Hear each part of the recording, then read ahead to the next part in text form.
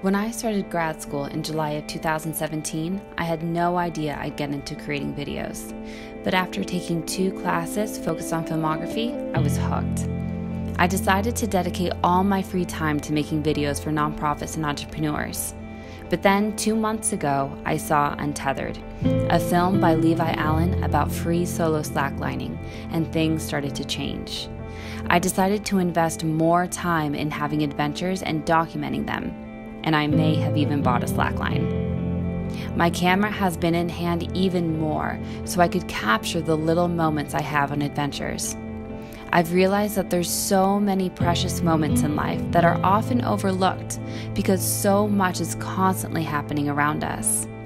But now I can better appreciate the little gestures that happened around me and even document the evolution of the love I see between my closest friends. And on my last trip to Moab a couple weeks ago, I witnessed new love, love between fiancés, and even love with man's best friend. And sure, I could appreciate these moments without a camera in hand, but they would most likely be forgotten, especially with my memory. But filming these moments allows me to share the beauty I see without time stealing it away.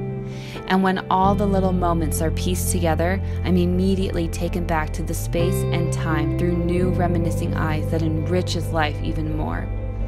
Seeing these past moments reminds me to dig a little deeper, to look a little closer, and to ponder just a little bit longer.